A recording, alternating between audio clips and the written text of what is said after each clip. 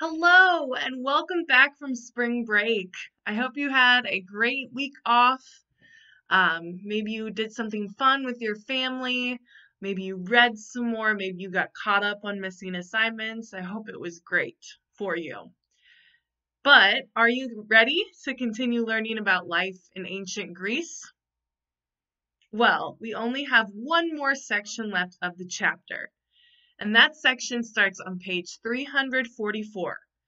So turn to page 344. You there? 344? First, I want you to look at the picture at the bottom of the page of page 344, the bottom left. What a beautiful lighthouse, right? This lighthouse was in Alexandria, Egypt. Remember, Alexandria is this place that Alexander the Great named after himself when he was conquering the world and being so great and stuff like that. This lighthouse is one of the seven ancient wonders of the world, or seven wonders of the ancient world. The seven wonders of the ancient world are as following: the Great Pyramids of Giza, the Hanging Gardens of Babylon, the Colossus of Rhodes, the Lighthouse of Alexandria, the Temple of Artemis, the statue of Zeus at Olympia, and the mausoleum at Halicarnassus. Did you recognize some of those? I hope so. We've talked about the Hanging Gardens of Babylon and the Great Pyramids of Giza before in World History class. The Great Pyramids are the only ancient wonder that we can see today because the rest were destroyed, most by earthquakes or fires. All we have to remember them by are ruins, written accounts, pictures, and our imaginations, including this lighthouse. We don't see an actual picture of it. I can't send you to Google Earth to look at it, but we have an idea of what it might have looked like. And that would have been a very impressive lighthouse. Besides the Lighthouse of Alexandria, Alexandria also contained the biggest library at the time. This great library was visited by many that wanted to grow in knowledge. Alexandria came to be known as the capital of knowledge and learning due to this library. It was built to protect all the progress that had been made in the fields of history, science, mathematics, medicine, and philosophy. And it was established by Ptolemy, one of Alexander's generals, not Ptolemy his son, but Ptolemy II, who was in charge of Egypt. Some of this library was destroyed in a fire as Rome came in and kind of took over. But the library, just in general, unfortunately declined over centuries until it eventually was all finally destroyed. But we're not just going to talk about libraries and lighthouses. We're going to talk about philosophy today, Greek philosophy. So while China had the first philosophers, the word philosophy is actually Greek in its root. It breaks down into two parts. Philo, meaning love, just like we have the city Philadelphia, which is the city of brotherly love. It has that Phil.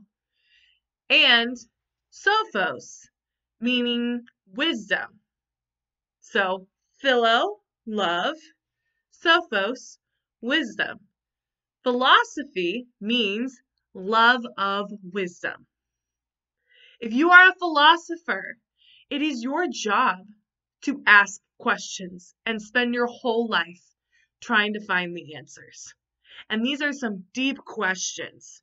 Some of them might be, what is the nature of the universe? What is a good life? What does it mean for something to be good? What is beautiful? How do we know what is real? How can we determine what is true? These are some pretty deep questions. They sound simple, but they can get pretty complicated. And the Greeks thought that they could answer these questions with reason. Reason is the power to think clearly. The Greeks reasoned through logic, a step-by-step method of thinking through a problem or question. You use logic a lot in math today when you work step by step through a problem, especially a word problem. But you can also use it in all subjects, including science and world history. You use it a lot in science experiments and in world history when you're connecting two thoughts together. Before we get into philosophers, we're going to take a break for a new segment of our program called Dutch Word of the Day. You see, I was looking at your homework and I thought to myself, I wonder if some of the students are just pressing that they watch the video but don't actually do it. Or maybe they have the video going and they're just not focused. I don't know. How can I think of a way for them to watch it? So here's what I came up with. During these videos, at a certain random time, could be at the beginning, could be at the end, could be at the middle, I'm going to be going over a Dutch word of the day. You should write this word down because it will be involved in your homework somehow. What is the word for today? Well, I wanted to start with the basics. So I thought that I would teach you the word for I. Not I, but like I as in me. Like I do not want to eat pickles. In Dutch, instead of saying I, we say ik. I-K. Ik. Can you say that for me? Ik. Ik. Ik.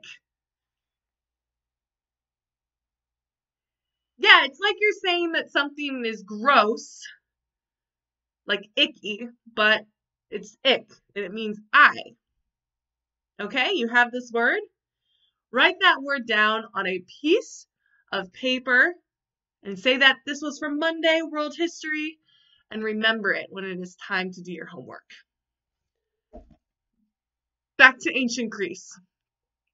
Ancient Greece had a lot of famous philosophers, or people that worked with philosophy, love of wisdom. We already talked about Aristotle, Alexander the Great's tutor, but let's talk about Socrates first. Born in 470 BC in Athens, Socrates was a philosopher not known for his writing but for his conversations. He actually didn't write anything. People wrote down what he said, but he never wrote down. He would go around having discussions and arguments and conversations with people in a specific way. He would ask question after question to force his listeners to think more clearly. This question and answer technique is called the Socratic method. And it's used in teaching sometimes today as well, where we ask questions and ask questions to get you to a point. While Socrates loved to get into discussions with people to change the way they thought, not everyone loved to get into conversations with Socrates. He embarrassed people by making them appear stupid or foolish. He made some enemies that way.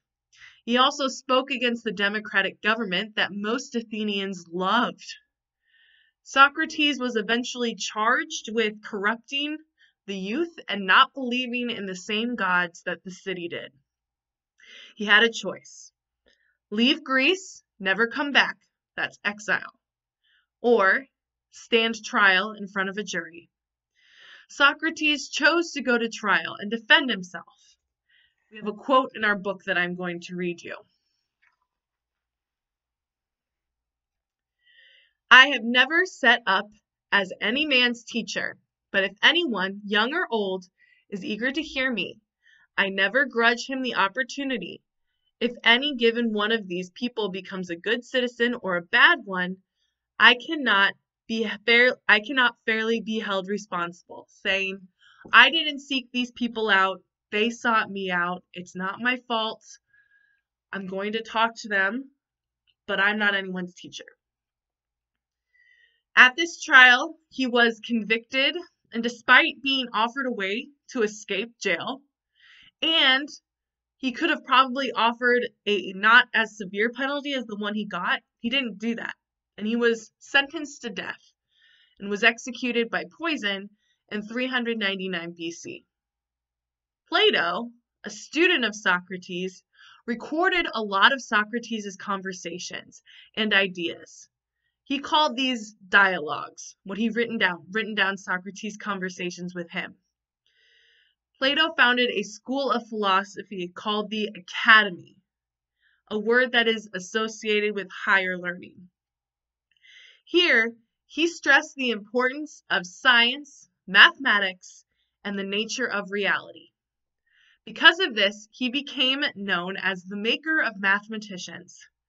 Plato's school of thought is still taught today. In fact, I studied Plato in my Foundations of Education class in college. We read a book called The Republic, which was written by him. Maybe some of your parents have also studied Plato. Another famous thing that a lot of people read is this allegory of a cave. I wasn't the only person who learned from Plato. We're not the only people that learn from Plato today. So we'd already discussed Plato's Academy was where Aristotle spent some time learning. So Socrates taught Plato, who taught Aristotle. Socrates to Plato to Aristotle. During the time of the Greeks, a group called the Stoics also arose. This group was founded by Zeno and was originally named after him before they changed it to Stoics. They said that the divine reason governed the universe. People needed to live in harmony with nature and work on controlling their emotions as well. And that ends the first section on philosophy. Tomorrow, we'll be talking about history and politics at this time in ancient Greece, the Hellenistic period. If you want to work ahead on Thursday's assignment, we have covered questions 1, 2, 5, 6, 9, 10, and 11. That's 1, 2, 5, 6, 9, 10, and 11. Don't forget the Dutch word of the day to put it on your homework. You can answer that as well. I will see you tomorrow. Bye.